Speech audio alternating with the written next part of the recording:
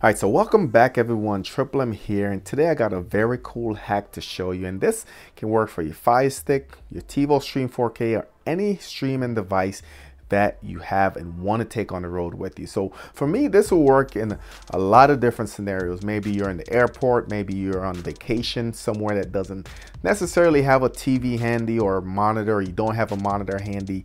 You can now connect your Fire Stick, your TiVo Stream to your laptop, watch your movies, watch your content, and when you're done, unplug it, put it in your bag, and take off. So we're taking a look at a portable USB capture card. This is from NewTek.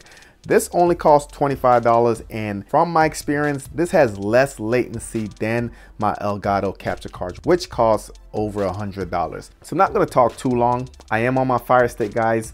My Fire Stick is being powered by my computer, and also the capture card is plugged directly into the computer via USB. So all you need is 2 USB connections, and you can see everything there is going. So let's go ahead and we'll just launch, let's launch YouTube first. All right, so I was playing one of my videos right there.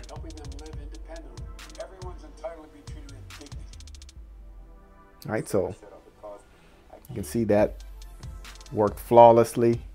Don't want to go into any copyright videos, but let's just click on that for a brief second. You can see everything's working there. If we go back to, let's try NBC Peacock.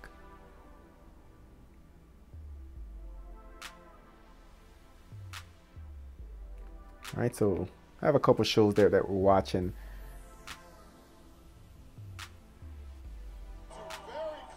You see that's working flawlessly. All right, so there it is, full screen. And like I said, guys, this is my Fire Stick, so I can pause it, I can rewind, I can hit the home button. Audio playback is actually synced, which I was surprised. The latency on this is pretty good, guys. There is a slight delay, and I'll try to demo this. It's probably about a quarter to half of a second. So check this out when I press the button.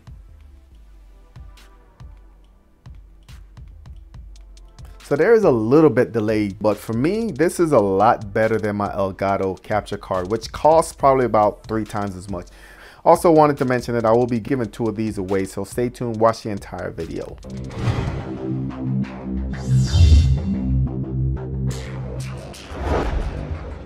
So if you're new to the channel, I do everything tech, from your streaming reviews, streaming news, product reviews, unboxings, and everything in between. Hit that subscribe button in the top right, smash the notification bell, make sure you select all on notification. That way you won't miss a video or a giveaway. So all you need essentially, laptop with power. You'll need some kind of a Wi-Fi, so maybe an airport, or maybe you're doing a hotspot or whatever you're using. You will need a network connection for the Fire Stick, not necessarily your laptop.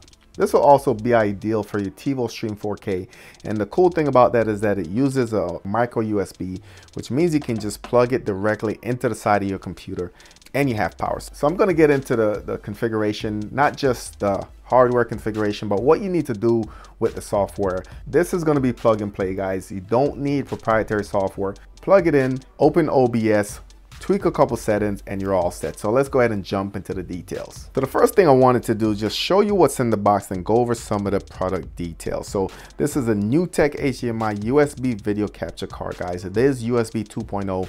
The max supported input resolution is 4K. The supported output is 1080p, so keep that in mind. As far as your color support, you have 8, 10, as well as 12-bit deep color. Supports AWG26. As far as the software, it works with basically anything that's compatible, guys. So if you use VLC, if you use OBS, if you use AmCamp, it will work. It does have support for Windows, Android, as well as Mac OS. So that's basically it. Let's just take a look at what's in the box. This unboxing is going to be pretty easy.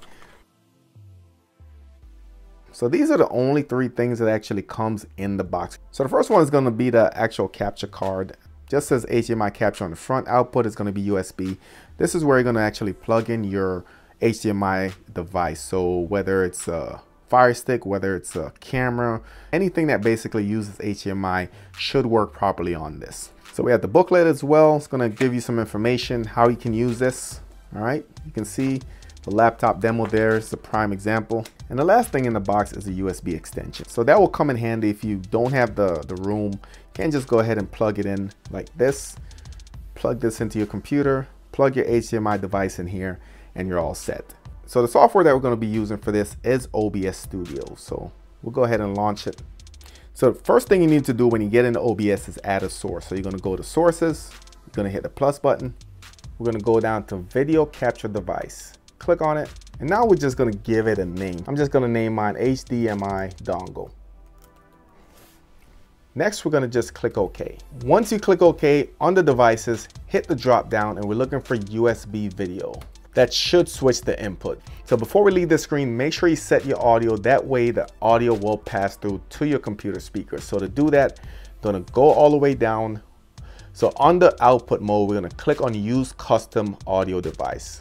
Click on it. And where it says digital audio, we're going to leave it right there. We're going to click OK. And now we only have 2 more steps to do, guys. So next, we're going to go to our settings on OBS. And we're going to go to audio. And where it says monitor and device, we're going to hit that drop down. We want to make sure we select our speakers, headphones, or if you guys have an audio interface, whatever device you want the audio to come out, that's what you're going to select. So click on it, and we're going to click apply. I'm going to click OK, and we have 1 more step. So the last step next to our audio devices, we're going to click on our settings. We're going to click on advanced options, and where it says HDMI dongle, you're going to go to the right, and on the drop down, guys, you have 3 options. The monitor is either off, monitor only, mute output, monitor, and output. So depending what you're doing, guys, I just select monitor and output for this setup. And then I hit close. So once you do that, the last step you need to do is just make your device full screen. So to get to the full screen, just right click anywhere right there in the gray area. We're going to go to full screen preview, select the monitor that you want it to be full screen on. And there you go. Everything's working. And everything's working well. So cool little hack. Like I said, this was $25 on Amazon. I will be leaving a link in the description. Also, 2 of them for the giveaway. Leave a comment in the comment section. Let me know what you're going to use this video capture card for, and I will pick a winner with the random picker in a couple days. That's it for this video. Don't forget to like, share, and subscribe. Smash a thumbs up, guys. Thank you for watching, and I'll catch you on the next one.